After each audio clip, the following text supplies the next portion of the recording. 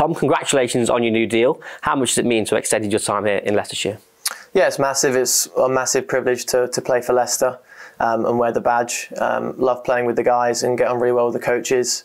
You know, settled into Leicester life, which is nice. So I'm really, really excited and feel honoured to sign it. Obviously into your second full season as a Fox now. Why do you see Grace Road as the place to call home and continue your progression as a cricketer? Yeah, I guess I feel pretty honoured that they've backed me in this time to extend the contract, and they've put some faith in me this year, playing more first team cricket. So I'm hoping to keep working hard and trying to repay that as much as I can on the field. Settled in nicely, living in Leicester and getting out and about and knowing the area a bit better, which is really nice. So yeah, really excited. You've really started to establish yourself now as a key player in all three formats for the club. How have you seen your development across the past 18 months or so? Yeah, I think obviously a lot of work goes in the winter trying to develop all aspects of the game. Still think I've got a way to go with them, but just try my best to give as much as I can on and off the field, and yeah, try my best. You mentioned that it's a tight-knit group. Obviously, you're a very popular member of it. What is it you most enjoy about being part of this squad in particular?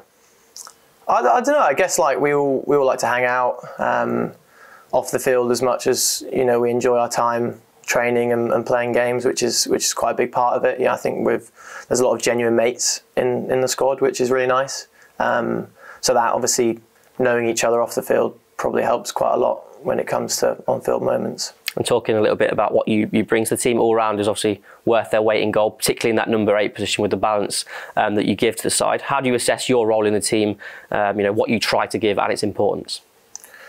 Yeah, I guess I'm just trying to, like you say, add to the bat, add with the ball. Perks of being an all-rounder: if you fail at one thing, you've got a chance to put it right with the other. Obviously, would have liked to have scored more runs this year, but there's still time for that. And like you said, being an all-rounder, you've got the chances to do it with both, and so it's just about working hard off the field on both those skills to try and give as much as I can for the team. And there's still plenty to come this year from the side. We hit sort of the back end of the season now. Promotion push still very much on from Division 2, and the One Day Cup coming up as well, where you got your chance last year. How excited are you by both those competitions and the team's chances? Yeah, really excited. I think there's a nice belief in the team that in the Champo and the Royal London that we've got a shot at going up in that Champo, and then pushing for that Royal London. I think we did well last year, and I think the boys believe that we can take it further. And like I say, the Champo, little break for it for a bit, and then I think all the lads are going to be excited to get back to that as well.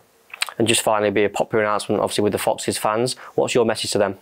Yeah, just that they give such good support throughout all the year, so it's an absolute privilege to wear the badge in front of them, and we all love them, and so keep coming down, and yeah, thanks very much for all the support.